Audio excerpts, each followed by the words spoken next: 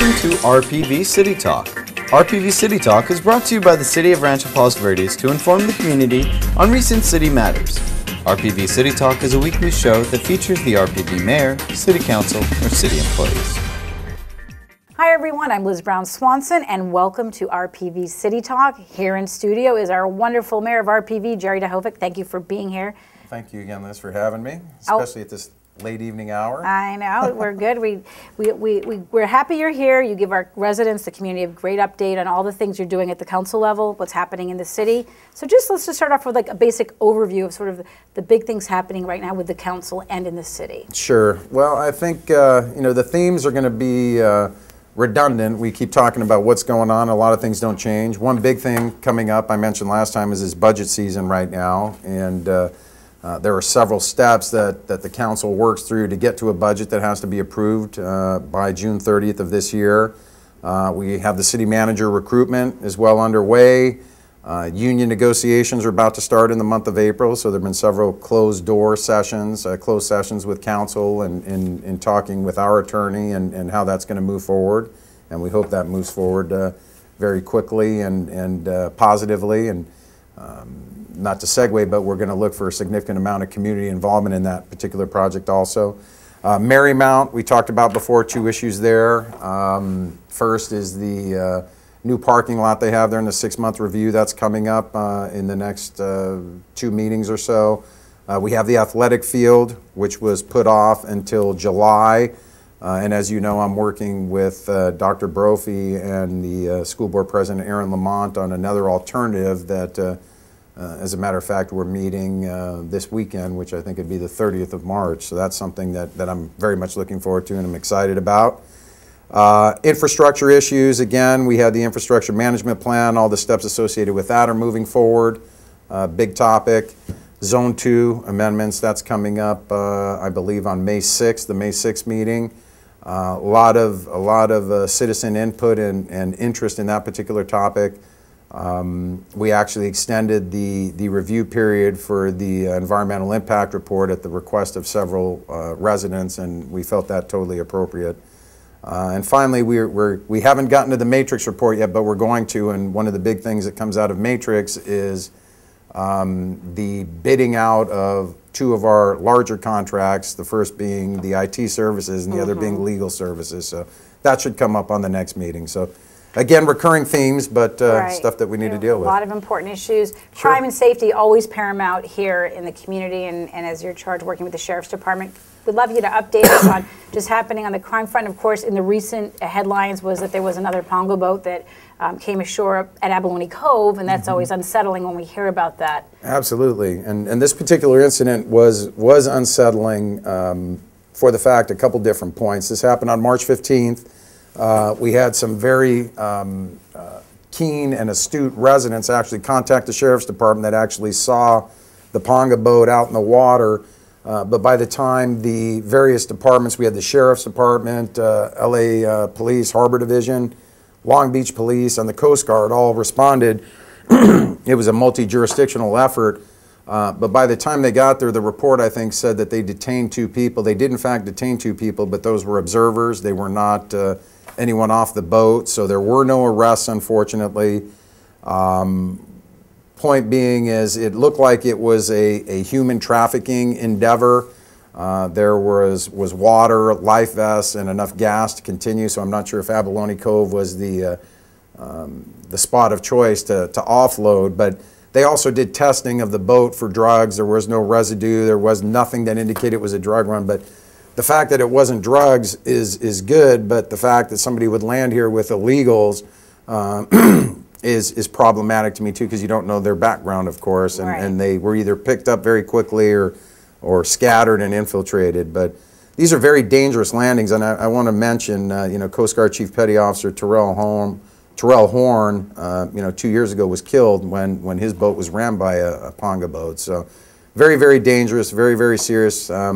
There were helicopters dispatched, and the response was good, but this looked like a very well-coordinated operation. So. Right. Well, I know it was a series where we were hearing about it more often. It's kind of quiet on that because, where everybody, but the residents need to really be aware and pay attention, as you say. And so is this still under investigation? It's still under investigation. Those are the facts. That's as of today from Captain Bolin, and that's the latest and greatest. I'm not sure if it's going to go anywhere in the future, but they're still investigating, and you know, they do a good job of patrolling, but sometimes, you know, these things get through, and it's not only here. It was Redondo Beach, Palos Verdes Estates, and, you know, we did have several in RPV. But, you know, if anybody sees anything, I would please don't hesitate to call the sheriff as soon as you see something that looks funny.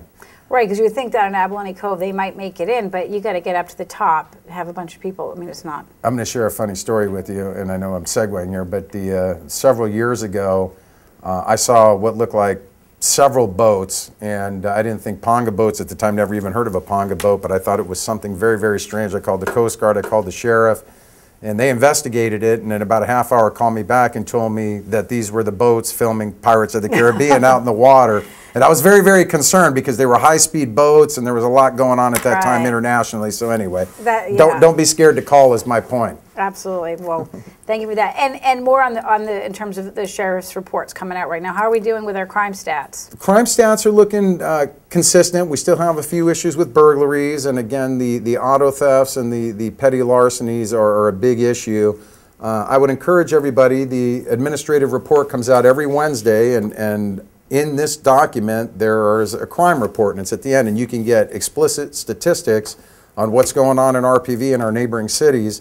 But, you know, my review, and I didn't do a real technical analysis, we look pretty regular. You know, we're in a very low crime city. Our sheriff's department does a great job, and really it boils down to people protecting themselves, locking their doors and windows, and really not leaving valuables in the car in the open. And of course, when you mentioned that report, that's by just going on the city's website. You can navigate to find that. City's website, it's called the Administrative Report. It comes out every Wednesday, and it's a whole host of topics on what's going on in the city. All right, great way to keep up to speed. Let's take a look at what's going on at the last couple council meetings for the month of March. You had a lot going on, just beginning with the city's biggest infrastructure project everyone's watching, San Ramon, almost complete, and financing was a topic of conversation on that one. Why don't you let us know what's going on there? Sure. Well, as you know, San Ramon was approved last year. We've got a 50% match from the state. Largest infrastructure project in the city's history, anywhere between 17.5 and looks like 17.5, $19 million. The city has already allocated its portion from a budget appropriation. We, in August of 2012, approved what they call a reimbursement resolution. We weren't ready to decide whether or not we were going to finance a portion or all of the San Ramon project, because, you know, it could have been up to a $10 million bill basically if it with overages it went to $20 million, but it doesn't look like we're going to get there. We're on budget and on time, so that's really, really good. But we did reserve the right to go back and look and see if we were going to finance, again, either all or a portion of the project. And we asked the Finance Advisory Committee, along with the city's financial advisor, to review this and give the council guidance on what they thought. And collectively, just to kind of cut to the chase, with the infrastructure management plan in the not too distant future, both the FAC and the financial advisor thought that since this was a significantly data-driven decision, that we didn't have enough information to decide whether it was prudent to finance any portion of San Ramon. And also, too, you know, to be quite candid with you, Liz, you know, the city is doing very well with its reserves. You know, we're projected at the end of this fiscal year, June 30th, to have about anywhere between $9 and $10 million in the general reserves and about $7 million in the CIP reserves, which is where the money for our portion of the San Ramon project came from. So, you know, the fact said, we've already funded this major project. That's what the CIP reserves are for. We do have a whole list of things on the CIP infrastructure wish list and things that need to get done, but we need to make educated and informed decisions based on data. So at this point in time, and the council agreed with our two best advisors, if you will, that financing was not appropriate at this point in time. Okay, and you get feedback from the community residents, they're all pretty much happy and support what you're saying there in terms of don't incur debt for that project right now. Yeah, and they were very, that was a very positive reaction. And you know, anytime you talk about taking the city into debt, I'm very, very sensitive to public input on that. And there was talk about having a debt policy and what would be involved in a council, either this council or a future council, making those decisions. And I think that's a great idea, under what circumstances and how you do it, who gets the input, and whether it should go to a vote of the voters and things like that. So are you looking to create a framework for that? We are, and in the not too distant future we will be coming up, and I think I heard we didn't make a motion on it, but the council was very much in favor of setting a policy as a guideline into the future. Excellent. So in terms of that subject, we've kind of covered it. I also noticed this would be the week of or in March 25th, 6th, that there's going to be a lot of, there'll be delays on PV Drive. The switchbacks. The switchbacks, because of the San project bringing in a lot of materials. That's right. They said let the residents know. In the morning and the afternoon, they're going to be very large deliveries. They think there are going to be some short delays, 5 to 10 minute delays, and that's reasonable. And they're going to try and do it in off-peak hours, but that's coming up, I think they said, for the next week or so. So from the 24th till about the end of the month. So viewers, our residents will be aware, be patient. Absolutely. It's all worth it, right? Absolutely. Let's move on. Another big hot topic was talking about staffing levels here in the city, and also including the IT manager position being approved and all that. Talk about what was discussed regarding staffing needs and what you're doing in the city. Right. The staff brought back actually 6 positions for council consideration, and we deliberated on each of those positions individually. Several of them are positions that during the downturn, the Great Recession as it were, positions were eliminated. For example, a permit tech was eliminated, a planning tech was eliminated. Volume has picked back up now, so the thought process was, based on the metrics that were given to us, that it was appropriate that those be refilled, with the understanding that we may make adjustments as we go forward depending on workflow, and that's the flexibility that we have as a council. There was a bit of a concern with the union negotiations, whether we were restricted in any way, but we are not, so that's good news there. The IT manager was a position. We did have an IT project manager back in '09, I think was the last time we had that, and Dennis McLean had stepped up and took over basically the IT management position for the last several years. And he did a good job in that area. He obviously is the finance director and also was managing IT, and those are really 2 full-time positions. Right. What we did was reallocate and reassign the position to an IT manager and put that, it's not a department head position, but we put that under the city manager's department. So that individual will be reporting specifically to the city manager. And not to the finance director. Not to the finance director. Dennis is going to concentrate on finance. Good news is, as of today, I heard that we made an offer to our top candidate, and they have accepted, and there's procedures you have to go through, background checks and testing and all that good stuff. But so that's a very, very important position. If anybody's interested in what all is involved with the IT manager, go to the staff report that's also on our website, and it gets into explicit detail. I won't enumerate that here. But a very, very important position going forward. And you approved a salary range for that position as well. We modified the salary range because it was clear, based on the recruiting efforts, that people in this field and in this specialty and with these requirements have a little bit different, people are incurring higher salaries at this point. So we had an old salary range. There was a suggestion by staff. We actually modified that a little bit and brought it back down. But I can tell you that this person is below the mid-level of that range, and I think if we can get him for what I'm told he's going to be hired for, I think it's a good hire. And I don't know if you can answer this now, but when this IT manager is brought on board for you, I mean, being able to, in charge of communications and sort of the lifeline from our city hall to the community as well, like, what do you see as like the most important things this person will be doing as the IT manager? Is there something like that you think is really well, there are several priority? things. The city has embarked on a major upgrade and bringing us up to cutting edge technology with a virtual server and all the newest software, and there are several specific types of programs that the city is implementing, from accounting and public works and rec and parks as far as tracking, the ability to do stuff online, and is bringing us into a very technologically advanced area. And so all that, along with just the day-to-day maintenance of the hardware, there are major software implementations that need to take place, and the coordination amongst that is going to take a lot of time and expertise. And it keeps changing. It does change. It changes very quickly. So, you know, I think that I've got enough IT knowledge to be scary, and I think we're on the right path as far as IT goes. And I just want, you know, we want to take a look at, again, we're going to go out to bid for total IT services, but that's another topic right now. We need somebody to focus on IT and spearhead that, and also free up you know, Director McLean to focus on finance. All right. As we continue to talk about staffing, do you want to bring us up to speed on what's happening with union negotiations? Or? I do. I do want to mention one or two other positions that were in there also. Okay. There were Public Works Director Michael Throne adjusted the org chart and the structure in the Public Works Department. We have Nicole Jules is now Deputy Director. Congratulations to her. And we also created the position of a Principal Engineer. And you know, Michael has an extensive history in this area, and this has worked in several of his other engagements.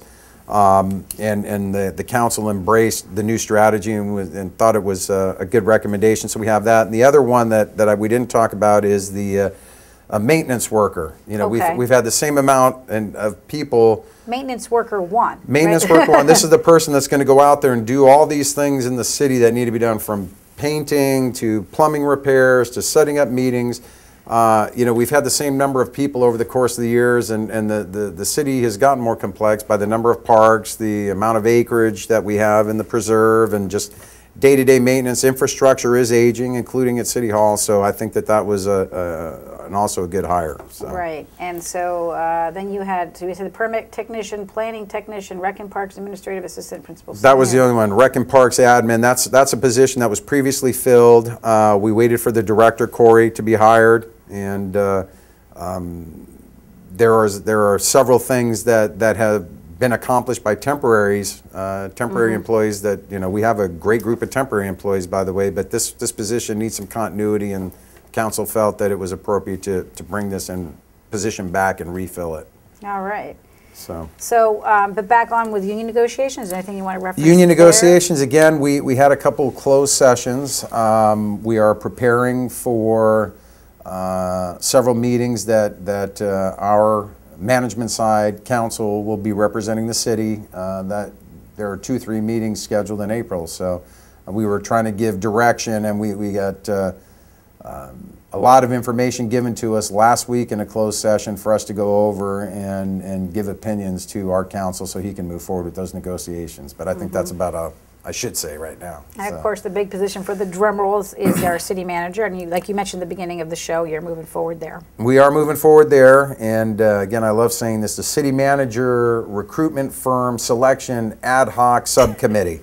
Don't say it 3 times fast. Yeah. So that's Councilwoman Brooks and Councilman Campbell, and they've met several times and actually have gleaned the list of potential firms to assist us with the city manager recruitment down to 4. We're going to have 2 meetings in the next 10 days, I think the 31st and the 2nd of April, where we're going to interview 2 firms on each evening, and then we're going to make a selection as to what firm is going to help us go forward, and part of that is reaching out to the community and deciding explicitly what we're looking for in a candidate, and have them vet the candidates and bring them back to us for consideration. Going to be interesting how many candidates you get. I think how many qualified candidates. I think we're going to get a lot. And from where they're going to come from. It's going to be exciting. Are you throwing your hat in? I just want to work on managing the studio. There you go. So we can keep talking and doing this. All right. Grant projects money being phased out. Explain what's going on if residents aren't up to speed. That came up at one of the March meetings. Yeah, it did. And actually the decision was made a year ago during the budget review cycle. The budget topic came up in March of last year, and it was grants that the city gives to various philanthropies and different organizations. And the decision last year was to phase the project out, phase the program out, if you will. Do you know the number around what we we had, I think there were 8 or 9 different organizations that the city gave money to. and 2 of them were the docents, and the other were the seniors. And we did carve those 2 out because most cities, especially the docent and the support for the seniors, those are really under separate areas of most cities, and we put that under rec and parks, which a lot of cities do. So those are going to be carved out, and those are going to continue to be funded through that budget. But there are several South Bay charities that the city has given quite a bit of money over the years to, that we put them on notice last year that we're going to fund them for 2 years so they can plan accordingly. So that's through 2014, right? That's through the 14-15 cycle, so they got 1 more year of a grant, and then at that point it'll be up to another council. You know, the decision's made by this council that the program's going to cease.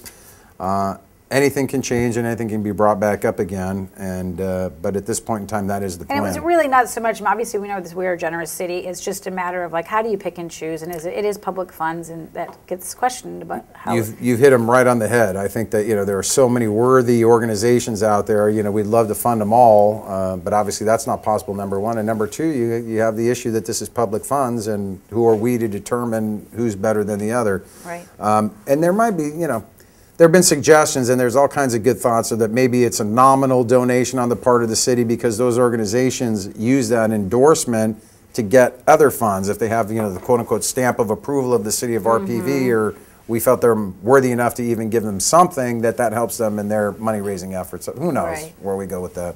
It was more about the principle, not so much about the dollar, and really it comes down to it comes down to the dollars, too. You know, significant dollars in the past that were given away. So. All right, and a coastal specific plan, that explain that to the residents, what that is if they've never heard of it, and it came up the last couple meetings. It did. Well, the coastal specific plan is a document that was created by the city in 1978 in response to the California Coastal Act of 1976, which required coastal cities to have a plan. Ours is called the Coastal Specific Plan, and it deals with coastal districts. In our particular case, ours is defined and has been accepted by the Coastal Commission as the seaward side of all RPV property, from Palos Verdes Drive west seaward and Palos Verdes Drive south seaward. That is our coastal district. And the Coastal Specific Plan talks about preserving views and gives us guidance as far as development and usage of the land in the coastal district. So what we had was an applicant who wanted to build a home on PV Drive West that went through a very long process of trying to get their plans approved, and it met with a significant amount of resident input and objection. And the whole issue here, in my mind, was one of fairness. The Coastal Specific Plan, the way it's written, is fairly ambiguous, and there's a lot of subjectivity as to interpretation. It's been around for, you know, what I say, 70, that's 22, that's 36 years. It gives guidance on, for example, the biggest primary issue is what they call a viewing station. Where is it that you're going to define what view it is you're going to protect? And there's a lot of subjectivity to that, and there's been different interpretations of the same thing over the course of the years. Some would argue that those are erroneous interpretations, but we'll leave that for another day. I think I heard something about, like, if you're like the site level, if you're driving in a car in PV Drive, like that would be considered sort of the view that's expected to be protected. Is that right? That's a good one, and you know, there are very few, and I think that's probably the most basic one. But I think Councilman Knight brought up the fact that there may be certain trails that actually would need to be protected versus the driving view on PV Drive West or South. But that's primarily it. And the discussion is we need to define the viewing station, and there's a fog line, which is basically, if you want to think about it, the bike lane, the white line on the bike lane on PV Drive West or South, 3 feet above that, which would probably be the average sitting height of somebody in a car. And give that parameter and tell applicants that this is the benchmark, this is where we're going to start from. Instead of backing into it or saying, well, it's going to be 7 feet, or, you know, the average person is 5'4" to 5'11". There's a lot of nuance that has gone into past decisions. We want to give explicit direction so an applicant doesn't get caught up in the same type of thing we had in this particular case. Right. So when it comes to the coastal specific plan and that you addressed it at the council meeting, do you really feel you were addressing the residents that were questioning how the city actually adheres to the coastal specific plan? Do you feel like you're moving it forward for those that are concerned? Well, first of all, I do very much appreciate the residents' concerns, because one of the, this is the general plan talks about preserving our views very clearly, and that's one of our treasures here in RPV is our coastal views, and we're working on addressing it. We're not quite there yet. We had a presentation from staff, and they talked about the history of the coastal specific plan, and we as a council were able to bring forward our concerns. The staff is going to come back with probably the most contentious point, which is, again, what is the viewing station and where are you going to measure all these different things that are prescribed in the coastal specific plan from? And it's a very, very touchy subject, again, because there was subjectivity and different interpretations over the course of time, and we want to take out that ambiguity. Okay, well, we'll stay tuned for that, Right. and keep us posted. At the, I think it was the last meeting, we had a wonderful volunteer in the community, Elizabeth Sala. She's now working as a volunteer with the vector control. Vector control, So right. explain what she was talking about in terms of we all got to be aware of what's going on with. LA County Vector say Control. bugs, not bugs. No, you're Yeah, right. It's yeah. bugs and pests and insects and infestations. I didn't want to bug you about it, but I had to say that. That's right. Well, Elizabeth she's part of our water quality and flood control Right. oversight board, and she's a fine public servant. And she actually stepped up to be our representative on the LA Vector Control Board. They meet once every 2 months, and she's been to 2 meetings, so she's going to brief us quarterly. And she briefed the council at the last meeting for the first time, and came forward with several suggestions. For example, on our website, we really didn't have a link to the vector control and what they do and how a homeowner can find out how they can receive help. I have a perfect example. I had a house across the street from me that, due to the Great Recession again, was empty for 3 years, and they had a pond and a pool, and there was a mosquito infestation issue. We called vector control, and believe it or not, they came out and put mosquito-eating fish in there and drained it and did a whole host of things. So anyway, she made several suggestions on what the city can do to inform people and help residents, and it's actually on our website as of today. There's a section. Excellent. There's a section that the residents can go to for guidance on how to get to vector control and what vector control does and how they do that and the stats. So it's terrific. Right. She's done a great job. Thank you, Elizabeth. I know that West Nile virus is everyone's worry, and we heard about that a lot, and everyone needs to be aware about having stagnant water on your property, and that's really important because I think there were some cases pretty close to the peninsula. There were, and again, I mentioned it, there was an RPV resident's father-in-law that I know very closely that actually contracted That's West right. Nile, and it's horrific. It is, if you haven't, people die from that, and he's been, 7-8 months, and there's a long road to recovery, and he's a local guy, and it's, so it's real and it's serious. You got to get rid of the stagnant water, get rid of, even things like potted plants, the bowls on the bottom of a potted plant, that water sits in there, you're going to get mosquitoes in very short order. So anyway, people need to educate themselves and protect themselves. Okay, well, thank you for that update, Yeah. and go to the city website for more info. We were talking about Elizabeth Saw, wonderful, one of the many volunteers, and you at the last council meeting recognized some outgoing volunteers that with Planning Commission. There's been a changing of the guard on some of our commissions and committees. Talk about all those lovely folks out there helping us. I do want to mention a couple of our outgoing planning commissioners, long-term planning commissioners. Paul Tetral was on the planning commission from 2004 till 2014. Recently stepped down. He served as chair 3 different times. We also had Jeff Lewis, who was another long-term planning commissioner from 2006 to 2014, and he served as chair once. So thank you to those 2 gentlemen. Very time-consuming job, and we have 2 new planning commissioners, in John Cruikshank and Bill James. Congratulations to them, and thank you to the other 14, we had a total of 13 applicants, the other 11 applicants. It's just amazing the level of people willing to step forward and serve. We had very, very qualified candidates. That's good. And now with Bill James moving on, is there a vacancy on the Finance Advisory? There is. Committee. Bill James, and I'm going to thank him for his service, 2006 to 2014 on the Finance Advisory Committee, which we talked about earlier. And Bill is now on the Planning Commission. There is a vacancy, and I believe April 7th is the cutoff date for anyone interested in serving on the Finance Advisory Committee.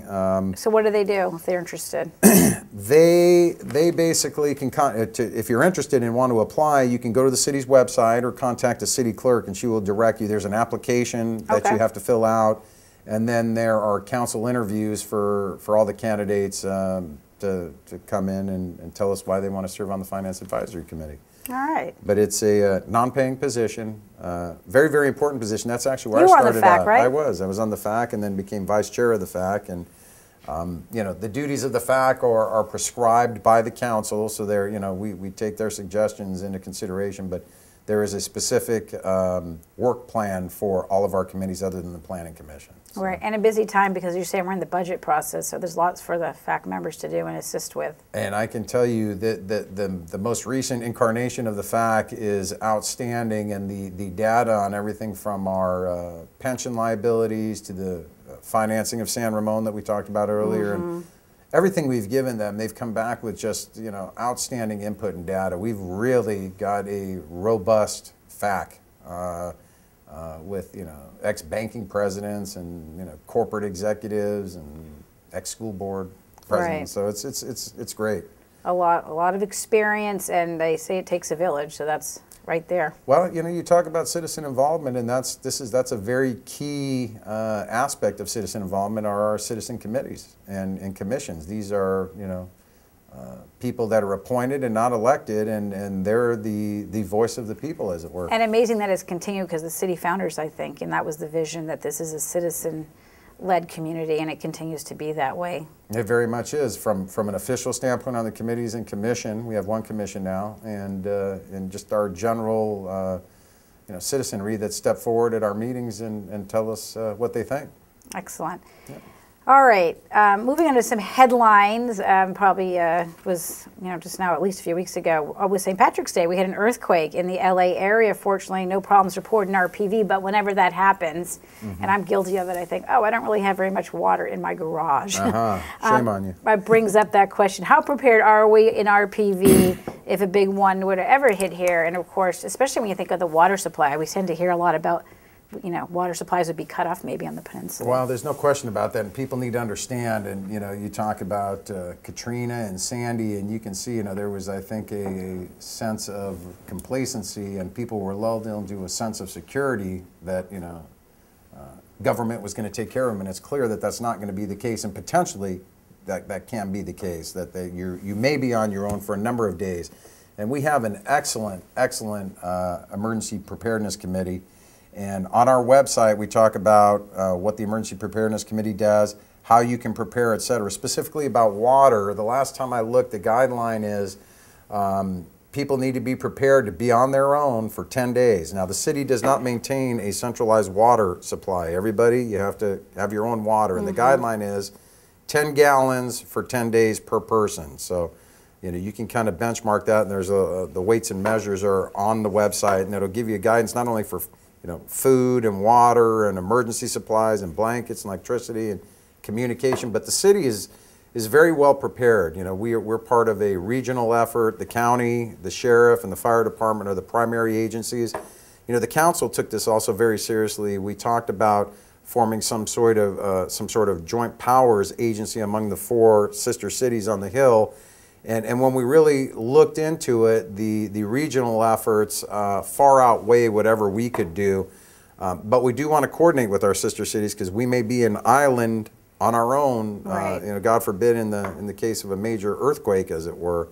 You know, so what we've done there is the actual emergency committees for the various cities are going to get together and make sure each of us knows what the other's plans are and how we can coordinate. But the city has a disaster preparedness plan. It has supplies, not for every resident, but to make sure we have some sort of government who's able to assist in the case of an emergency. But the big thing is make sure you have a water supply, and that's what they stress. You can live weeks without food, but you can live days without water. So if you do anything at a minimum, store that water in your garage, and you know the bottled water is the best. They say that can last for 6 to 12 months. The other thing, a little kicker, you might not realize that most people have 40, 50, 60, 70 gallon water heaters, that water is usable also. It may not be under pressure, but don't forget you have that water there too. But bottled water from Arrowhead works real easy. Good. And I'm not plugging for Arrowhead. Yeah, any bottled water, even That's those right. big jugs. The big jugs are great That's too, good. but remember too that when you use tap water and put it into a some sort of container, it doesn't have the same shelf life as something that's been processed and sealed. Okay. So All right. something to remember. But go to the website; it has all the information you need. Excellent.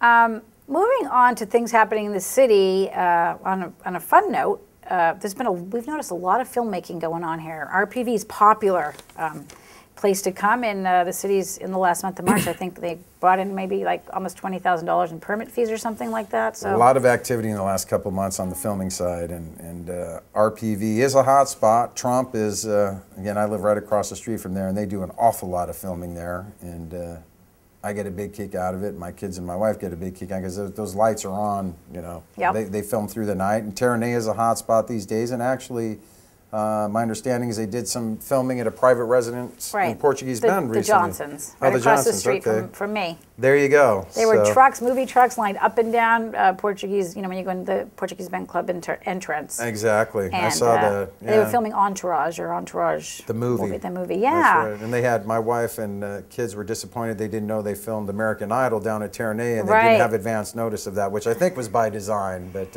so, I mean, what do you think of this, that we're becoming an increasingly popular place? I think they mentioned that maybe this month there were different reasons why we saw an increase in activity, because, you know, weather was bad elsewhere and shoots were canceled, so they can't. You're exactly right. The inclement weather across the country created a perfect storm for us to actually bring these entities in and have this filming done in the city. But our city does a great job in handling film shoots and the applications and ensuring that residents aren't inconvenienced.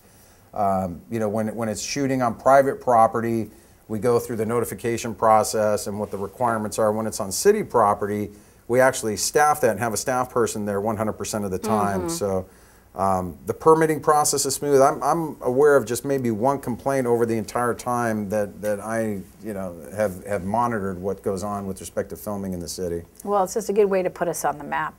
It is. You know, again, I think people get a big kick out of it. You know, the whole movie thing is kind of exciting. Yeah, very, very fun.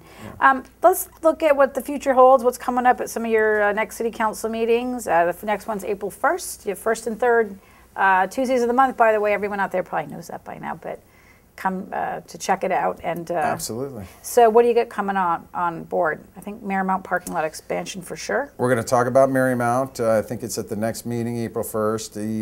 You know, the issues that were associated with that, and we're waiting to see. I haven't seen it yet. What Marymount's going to come up with, some of their own recommendations. Staff came up with what I thought were several good recommendations and mitigation efforts, and as did the residents in the San Ramon area and local area there. So.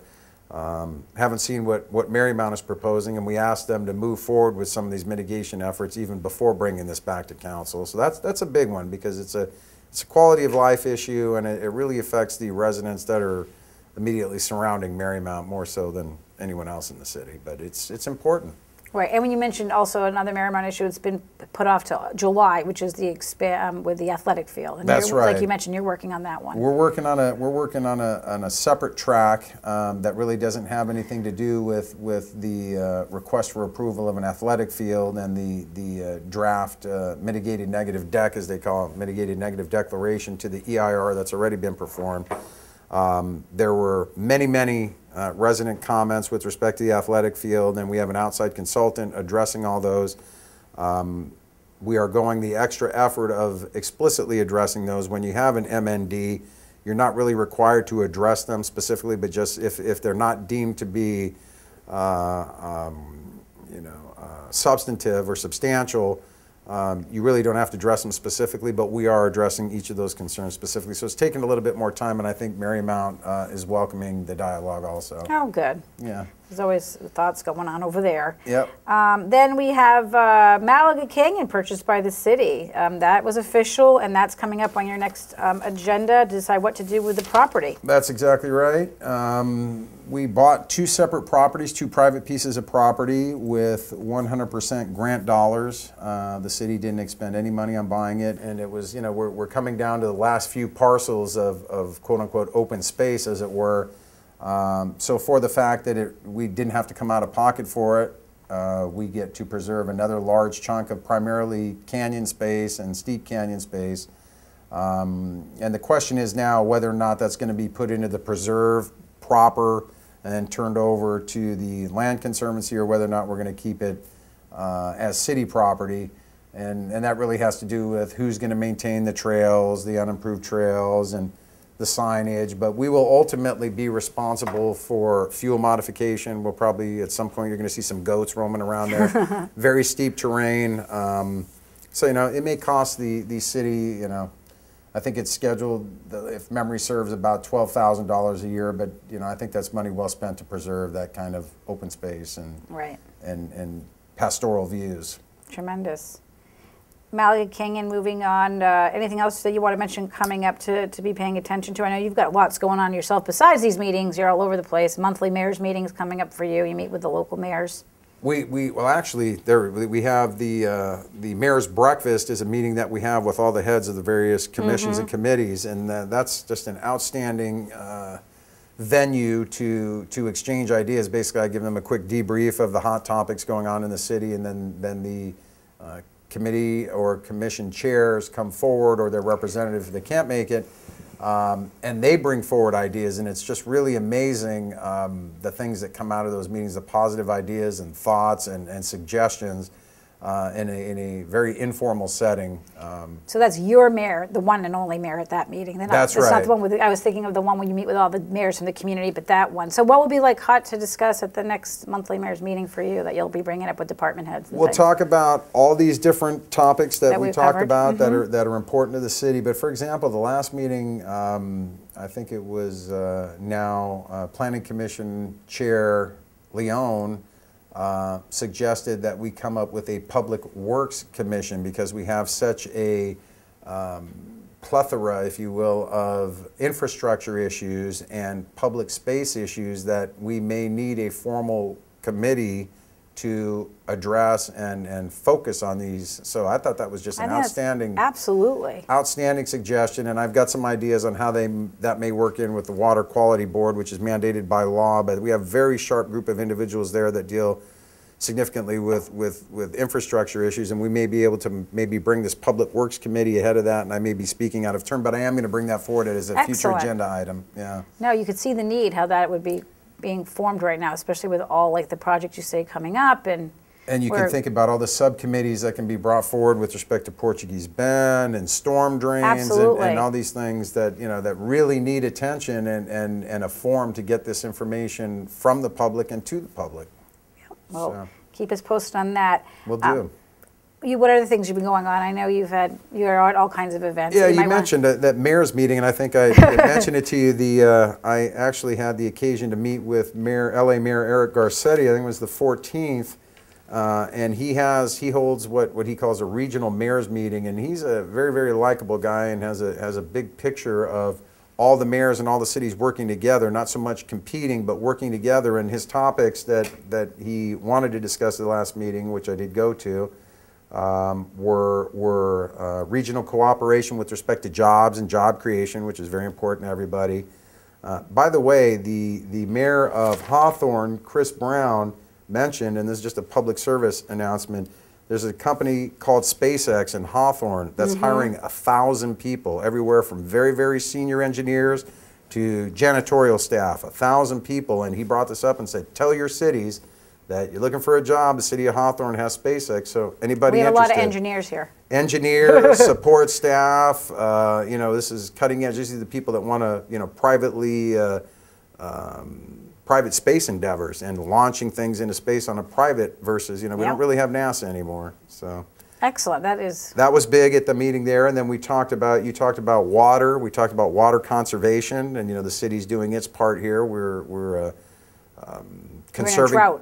We're in a drought. We're in a major drought, and that was the message. And we are, as a city, conserving 20% or cutting back 20% on all outdoor watering on all city facilities in order to help that. And there were a lot of great suggestions that came forward on how residents individually can assist with the conserving water in the drought. And there was actually, they talked about programs where actually some cities are actually paying residents to convert their landscaping that requires water to drought-tolerant plants and less water needy type landscaping. So it's kind of interesting. So there were quite a few mayors there. Then there were 88 cities in LA County. I think there were about 40 mayors at this meeting. So it was great to meet some of our fellow cities and wave the RPV flag. And you're probably feeling very good about the status of our city. And I very much so am. And I actually even had the pleasure of meeting with, I had about a 45-minute meeting after that meeting with Councilman Buscaino of what I consider a sister city here, even though he's practically like a brother right LA, next door. He's like a brother, he's right next door. But, you know, San Pedro is right there, and we really don't talk to them as a sister city, but they, you know, they're kind of a... they're important. We have border issues too, right? That's a whole other show. Lots of border issues, and you know, Joe's doing a great job over there, so I appreciate him taking the time, unscheduled, to meet with me for that time. And all right, well, maybe we can bring him into a special city talk, and we'll talk about border issues. We'll get you both on board here. I think you would enjoy that. Excellent.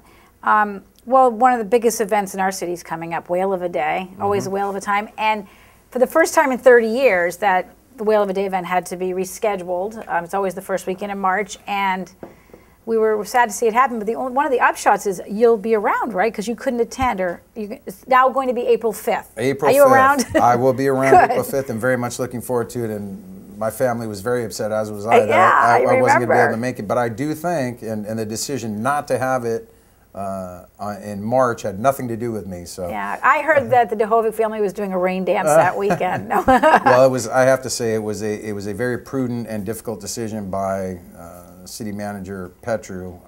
It was a good call. It was a great call because the weather was horrible. It was raining, and it would have clearly diminished the turnout to the event. And it is a really special event. And for those watching that want to come, remember parking is really restricted. That's right. You come up here to City Hall, and they have shuttles down, thanks to the county. Donated by Don Canabi. Yep. And so, I mean, I've been going for year after year, and we come, the RPV TVs cruise down there, but it's just such a great community event, and to celebrate the whales that come by, and there'll be lots of them because they're having a busy season. And my understanding, and as I mentioned to you before we started, that the number of whales has increased, and it's still continuing. There was a concern, everyone you go to Whale of a Day to maybe see a whale, but the volume of whales, just 2 weeks ago, my wife and I were driving, and she got so giddy in the car, we saw a whale spouting right off the coast, and it's just terrific. That's one of the biggest things it gives.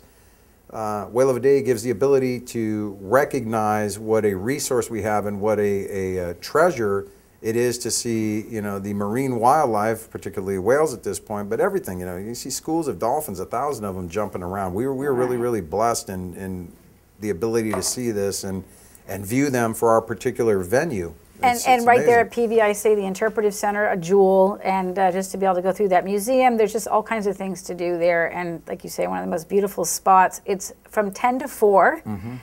So that's April 5th. We're looking forward to seeing everybody there. And what do you enjoy most about it? I know you'll be there, probably, like you say, with your family. We I don't know if you remember, I bring like 10 or 12 kids along with me, my 2 daughters and all their friends. And what I like about it, it's kind of a small town atmosphere. It's really kind of a community event. And there's people from neighboring cities, obviously, that come out to experience this. But it really gives you that small town feel, and it gives you the ability to chat with your neighbors. And I think the kids just really get a big kick out of it. All the booths and displays and the little giveaways that they get, they just love it. And it's an opportunity to get out there with family and friends and neighbors and really mingle and enjoy one of the particular treasures about being an RPV. Right. I know a couple thousand people, I think, show up. Since we're talking a little bit about your family, I'm looking forward to seeing them. Do we have a little message you're supposed to be sending out? Something coming up? Something really special? I do. Thank you for reminding me. I want to congratulate my wife and her colleagues on the PV Juniors for a very fine event down at Trump 2 weeks ago, and they raised several $100,000 for local philanthropies and women and kids in need. So, congratulations to you, honey, and the rest of your sisters, as it were, in the PV Juniors. And also my 19th wedding anniversary next week. So again, honey, thank you for 19 great years, and I love you, and I appreciate everything you do and your patience with all my council duties. So. Congratulations on that. Very special, very sweet. We have a sweet mayor. Yeah, thank you. All right. Well, I think that's about it. Anything else you want to add before we wrap it up here on City Talk? I think we've covered a lot, and just I think we covered quite a bit. You know, again, get on the city website. There's just, you know, it's getting better and better every day, and there are suggestions by council people, council members, and council watchers on how we can improve it. And I have to say that our city staff is very responsive to that. So. And it's palaceverdes.com/RPV to log on. Absolutely. More information than you probably want to know. And of course, also all the details about Whale of a Day. So thanks again for joining us. We'll have you back in April to update us on the next couple council meetings coming up. And that'll do it for this edition of RPV City Talk. Here with Mayor Duhovic, I'm Liz Brown Swanson. See you next time. Thanks for joining us. Hope to see you at Whale of a Day.